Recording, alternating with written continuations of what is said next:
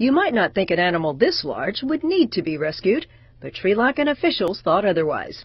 In fact, they believe its size is what got it into trouble. This massive crocodile measures over 5 meters or 17 feet long. Sri Lankan officials say it became stuck in a canal while looking for food. It's one of the largest crocodiles ever seen in the island nation. They believe heavy rains caused the river levels to rise and push the animal toward the coastal town of Matara. But instead of killing it, local authorities brought in a giant crane to deal with the giant reptile. They gently encouraged it to go back home where it belonged.